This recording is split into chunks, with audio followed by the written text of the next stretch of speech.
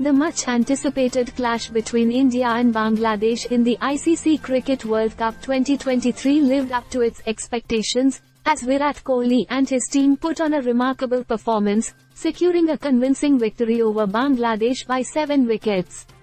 In a match that took place at the NLCS Stadium in Pune on October 19, 2023, India displayed their dominance on the field. Opting to bowl first after winning the toss, the Indian bowlers put tremendous pressure on the Bangladeshi batting lineup.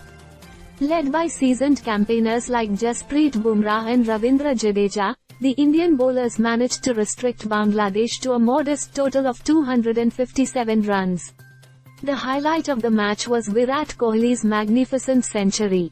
The Indian captain's performance was nothing short of spectacular, as he displayed impeccable technique and timing to reach his 100.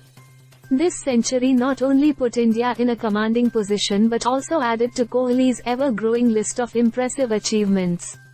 One of the more heartwarming moments in the match was Virat Kohli's apology to Ravindra Jadeja. Kohli had been awarded the player of the match, but he felt that Jadeja deserved it more for his all-round performance. This gesture of sportsmanship garnered admiration from cricket fans around the world.